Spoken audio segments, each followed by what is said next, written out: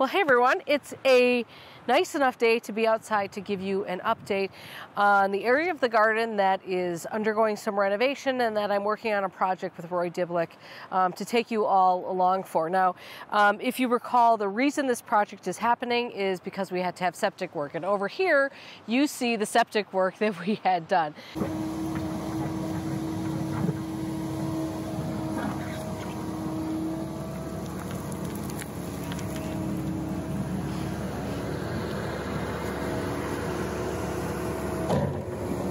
So that is where the new septic tank that leads to our septic mound went in. The old one was over here, actually on the other side of our little stream, little drainage creek here.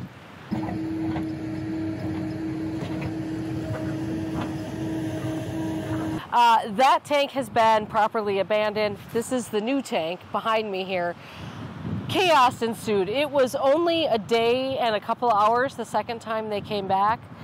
And it was a farm, it was difficult for me to watch, and so I left. It was really disruptive. Of course, they ripped up parts of the garden over there that were not supposed to be touched, so we'll see where things ended up. I had moved a lot of plants in spring, but probably some things didn't make it. This is to be expected, right? Anyway, today we have a real treat for you, which is Roy refining the design that we talked through when we met. So the last video I did with Roy was that. And now he's refining that design. And what's really neat is that he's actually added in a few plants that I didn't know were coming. And conveniently, one of the things that happened, you may recall we had two pagoda dogwoods over here. I'm standing next to one of them here. These were the pagoda dogwoods that came out of the containers last year, and we just planted them here in fall. Well, the first thing the septic guys did when they got here was pull this one out of the ground and set it aside for 2 days in freezing temperatures. And then when they plunked it back in the ground, they broke half of it. So I was trying to come up with a way to let Roy know that, hey, by the way, this design we worked on that involved two pagoda dogwoods, one of them is likely not going to make it. Well, as it turns out, Roy only planned for one, so it works out great because we still have the one in the design. So I'll just quickly show you what's happening here, but hang out, because the real reason you're here today is to watch Roy's design process. And I'm telling you, this is like crawling into Roy Diblik's brain to find out what his design process is. And so many of you have asked for some assistance in basic design, how you get there. And he talks through the whole process here, and I think you're going to find it so helpful. So let me just quickly show you what's happening here, and we'll flow right into that. So just across this little bridge and to the left is the area that Roy and I are designing together. And it was disturbed during the process, but not as badly as some other areas. And you can see this pagoda dogwood closest to us here is the one that was badly damaged. I've cut most of it away. The other one that's left here is still looking good. So this pagoda dogwood, I will probably just call it a loss. Over here, this is the area that I didn't really expect to end up quite so moonscape. So anyway, I will be working on planting some stuff over here, but that is not a part of the project with Roy. So this is actually the area where I moved all the plants out of the way. To orient yourself, you can see that over here in the sunny spot, and forgive the exposure here, right here is the tricolor beech. There's the ginkgo behind it. That ginkgo was, they worked the roots real hard next to that. We'll see how it does. So it's nice enough out today that I have a couple of garden supervisors out with me. So we're going to roll into Roy now, and I hope you find it really helpful. So just a quick note on the math that Roy's using. He talks a lot about dividing the square footage by 1.56 to figure out plants on 15-inch centers. Someone asked a question about this in the last video, and the answer to that is that remember that you don't figure in the area on the edges, remember? Because you're not going to plant a plant right on the edge.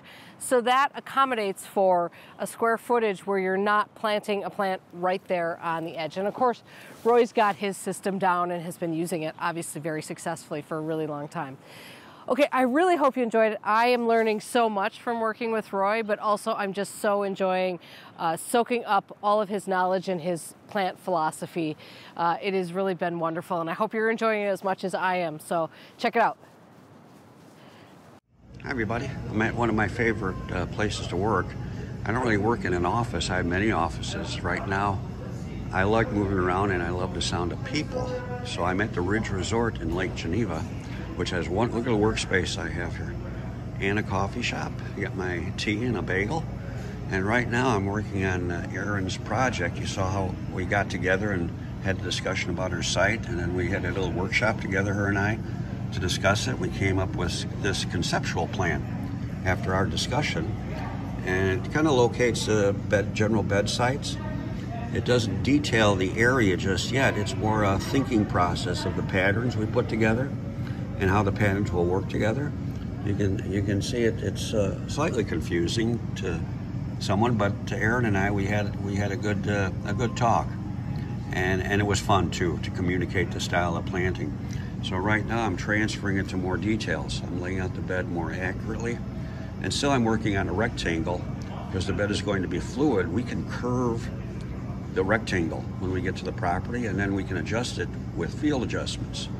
So you can see this is the bed, the more detailed bed lines. There's the shrub located in the center. I think it was a cornice, and these are the patterns. So I'm going to fill them in, and I'll go into more detail about the plant combinations that we talked about. An example here, this one with the hash marks, that's Molinia Hiedebraut along with Echinacea, purpurea, White Swan, a tall white coneflower. So we'll get that in more detail, and we'll have plant numbers, how many plants we need, and then how we can access the plants, and then set up a planting date and put them in. So this is the first phase, and you can see, let me show you that eraser. You see that? I've been using that eraser because you see how my bed lines change there? You can see where I've erased them. I had to compensate for square footage of the plant and the plant pattern. So that's what you do. You have a pencil and eraser, and this is actually joyful work, and it's not costing me anything because I'm not trial and erring using plants and moving plants around just yet. So let's have fun together, and thanks, Erin, and we'll talk about this, and we'll show some more detail coming up. You can see I've taken the conceptual plan that we put together with Erin, and I've drawn the lines in a little more detail. You can see how they were kind of just wavy and thoughtful and getting some idea what we're doing. So I've taken and put them down in a little more detail, and then I figured out each area, this area, this area, this location, and I figured out square footage. So I looked at this area right here. We have 54 square feet. And when I divide that by 1.56, that gives me plants on 15-inch centers. Or I divide it by 2.24, that 54, and that gives me plants on 18-inch centers. And I see I need 24 to 31 plants, roughly, to fill this area. And then I use a 15 or 18-inch center, depending on the plant species I select and the way they'll grow into each other based on their growth rate and growth habit. So I've done that for all these areas. This is 27 square feet. This one is 75 square feet. This section is 50, 74, and 50 square feet. And again, I divided by 1.56, 50. That gives me 22 plants. Divided by 50 by 2.24, that gives me 31. And I kind of meet in the middle. Some will be 15 inches apart, 18 inches, or they might all be 15 inches apart, depending on their growth rate and growth habit, growing into each other from youth to maturity. Each plant has a different growth rate and growth habit. So you have to know that, and that way you'll understand how the plants will grow into each other. My next step then, if you see here I started, is to locate the plants on the plan and get general spacing. So what I'm going to do next, this is the Molinia, that's the Echinacea. I'll fill this in with all the plants that go in here and give general spacing for it. So we'll go over that next. And this is the first phase, the second phase actually, from our conceptual plan. So everything is working off of this. So it's all stages. And then you just take each stage a little bit at a time, and you keep defining it more till you have more details in your plant numbers. Okay, we'll take a look at the next stage, that's laying the plants out in each section. I'm now putting the plants into the patterns that we created, and you saw a little earlier, and I'm using abbreviations. This is the E is Echinacea, purpurea, White Swan, and the M is the Molinia Hiedebraut. And I'm gonna have to apologize to you right now. I'm gonna go over to this one section. I don't know the common names, and I know you're sometimes frustrated that I use the Latin names. It's not because I'm trying to believe I'm some highly educated person. It's just that's the only way I can know the right plant to get the right plant. This L represents Limonium latifolium, and one common name out of many is called Stachys. So if you went somewhere and just simply bought Stachys, you could buy 3 or 4 different annual plants or 4 or 5 different perennials that are called Stachys. But if you use Limonium latifolium, you'll always get Limonium latifolium. And it's the same with the SC is Salvia crystal blue. And there's a whole book written about salvias.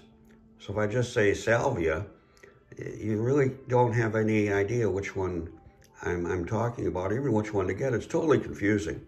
And it's kind of respectful when you take the time to learn them too. And it's very helpful for you to become a more adventurous and loving gardener. So you can see I'm putting the patterns in. I'm gonna go over them a little later. But what I'm doing now, I see the cornice that's here, the shrub. I'm looking at about 3 feet where the crown is, the tree is going to shade, the shrub is going to shade the area. So what I'm doing, I've got a gap here. So I'm taking about 2 feet away from this line I made. I'm gonna go 2 feet closer and 2 feet closer on this side. And I also know I have sun here, and I also have a well-drained soil, because the area, when I looked with Erin, was starting to slope back here towards her area where the water was running through. So in this area, I'm gonna use the plants of Deschampsia, caespitosa gold tau, back here and sloping down. So right here, I'm gonna gain about 4 to 5 more feet. So I'm gonna create a different bed pattern right in this area. So I'm gonna draw that in now, put another group of plants that I really didn't talk to Erin about, but I think will tie nicely to the Coreopsis here and the Panicum. Coreopsis verticillata, C. Panicum virgatum, we're gonna use ruby ribbons. So let me put that in, and then we'll go over what I'm putting in there and how these two will relate to each other. And remember, what I'm doing is I'm just drawing on paper. Even when we take this out to the beds, I have all these little dots here. They don't have to go in that exact space, because they're going to be emotionally put these in. They might be here, and the salvia here. We're just going to get a cluster of them. And this Limonium, well, we could shift that over a little bit this way, simply because it feels right. The idea is getting the number of plants in, and that range is anywhere from 22 to 31. So what I did here, I have about almost 30 plants in here, and here, let's go to this one. So with the Limonium, I have about 30 in there. Let me explain why I put 30 in here, close to 15-inch centers, because the salvia and the Limonium can grow together in a tighter situation. And they're smaller, and they have tight growth habits. The crown of the plant grows very tightly. I have a section on my YouTube show about putting plants together and creating plant patterns. So if you go to my YouTube show, I can describe it in more detail, the creation of plant patterns based on growth rate and growth habit of the plant from youth to maturity. So, and over here, I have the plants farther apart, because they grow wider. The Molinia gets much wider. It has about 18 to 20-inch diameter at the base. And the Echinacea has a wider base, but both these plants are much more vertical too. So they're collecting light going upwards. Okay, let me sketch in that new area we're gaining here, and we'll go over the idea about what I put in there, and I'll give you some of the reasons why. And then we're still having fun. I'm back at my favorite workstation. I'm at the Ridge Hotel in Lake Geneva, Wisconsin. And as you remember, the last time we left off, I had the cornice right here. And I had created too much space here for this area of geranium to go into. So I was going to extend an area about 5 feet out from this point to this point. And you can see the erase marks I made. See the 2 erase marks up here? I extended it from here to here. And that way I could add another grouping of plants. So I really didn't talk to Aaron about this, but I tied in plants that would have continuity with the patterns I've already created. I'm kind of constructing a quilt in a way. When I added Allium Big Beauty, it's a beautiful allium with large flowers the size of a little bigger than a golf ball and wide foliage, about 3/4 of an inch wide. And I just grouped the allium here and see how I bleed it over into the geraniums. And this is Geranium macrorrhizum that are planted up here, not on the table or on the floor, but up here in Aaron's garden on that hillside slope going down into the area where the water runs through here in spring, then it becomes modestly dry unless there's a heavy rain in summer. So when it goes uphill here. So anyway, let's get back to this. I use the Allium Big Beauty. See the Salvia Crystal Blue? I get Salvia Crystal Blue with Limonium, latifolium. And again, I'm going slowly over these names. I just can't, I don't know common names. I mentioned that earlier. But you can actually look them up and you can jot down the 3, 4, 5 common names each plant has. And it's a lot of fun. You can share that with your friends also. So anyway, I took the Limonium. See how I stretched it into here? I kind of bubbled it in, a little bump here. And I bubbled it into the Deschampsia, the tufted hairgrass. See, what did I just give you? I gave you a common name into the Deschampsia gold towel right here. So here's Limonium, Salvia Crystal Blue. So it's spiky and cloudy. The flowers are cloud-like on the Limonium and spikes on the Salvia and clouds here. And then I put a few of them in here. And then I introduced Geranium Tiny Monster. It's a hybrid between Geranium sanguineum and Geranium silostemum. 3 of them here. And they're very nice. They get about 20 inches tall, about 20 inches wide, dark green foliage, and very burgundy foliage in the fall with kind of magenta flowers that keep flowering off and on through the summer.